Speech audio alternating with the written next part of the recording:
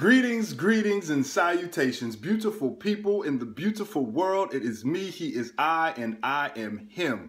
Zach Latimer, Z-Lat, Coach Lat, and welcome back to another segment of Right and Exact. Shots out to a new nation, and a shot out to you. You could be doing anything in the world right now, but you are here with me, and I do appreciate that.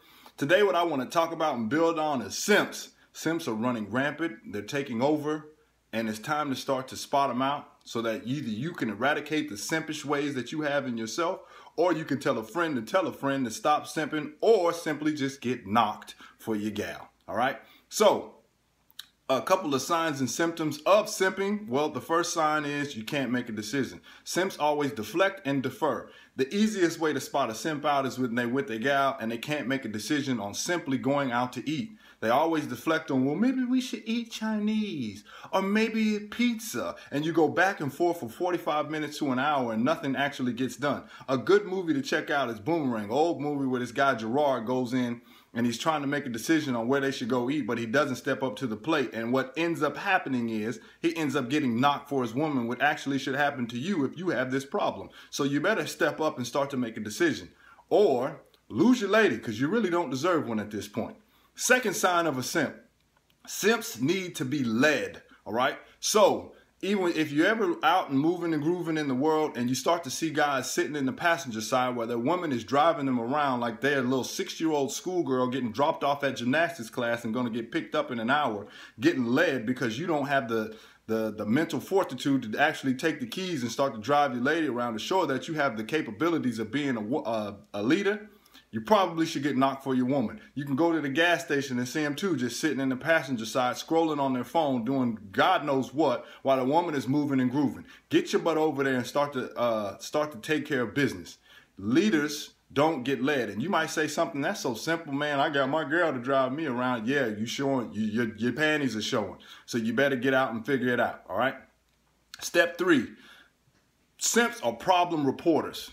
They're not problem solvers. I'm going to say this again. Simps are problem reporters and not problem solvers. So you see a lot of simps start to report a lot of problems and they go to their mama or they go to any other woman who's willing to listen and report a problem. What ends up happening now is that woman starts to get mad at another woman. And I've seen this a lot of times is the mom, the simp's mom starts to get mad at the simp's significant other. They start beefing because why? The simp doesn't know how to make a decision again and won't step up and just say this is what needs to be done. You just report problems to whoever wants to listen, and then all of a sudden you got a whole nother problem on because you, my friend, start to simp.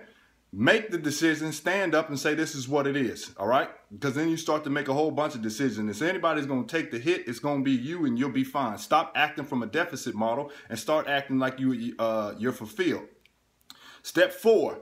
You got to have the balls to say what needs to be said, the cojones to say what needs to be said, and don't be afraid to lose what is going on around you. The biggest simp of them all was that guy in the Bible named Adam. You can always go and take a look if you need to be reminded of the story of how he just sat there and hid and then all of a sudden started reporting problems saying, well, I didn't, that's the woman you gave me. I ain't got nothing to do with it. Instead of standing up and saying, hey man, we ain't doing that. Don't bring that over here. And if she was going to start tripping or saying something that was on her mind, then he can just go ahead and say, well, it is what it is. You can either get out of here and I'll get me another one, or you're going to get down with the program. But you don't stand there and not say nothing because you're afraid that she's going to open her mouth and say something back to you. All right. Or even at the same time, you have the balls to say you're practicing plurality. If you're having multiple women, then those women should know about each other. You simps go around trying to sneak behind other people's back because you're afraid of your woman again. Step up and say what needs to be said. And either she'll get down with the program or she won't. But stop acting from a deficit model like you ain't going to get one. Me and my girl, you know what, we've been together for 8 years. Let me tell you something about impermanence, all right?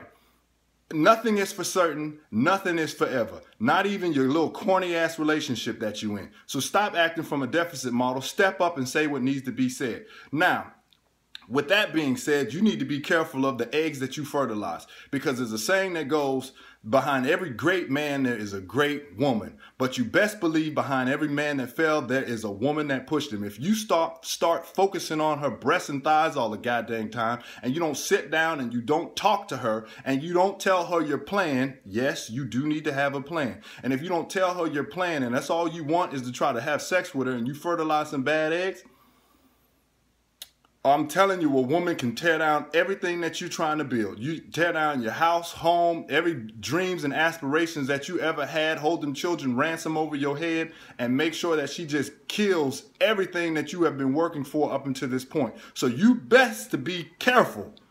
Better be careful of what type of eggs you start to fertilize, because then you're going to have to deal with that decision. And last but not least, simping 101.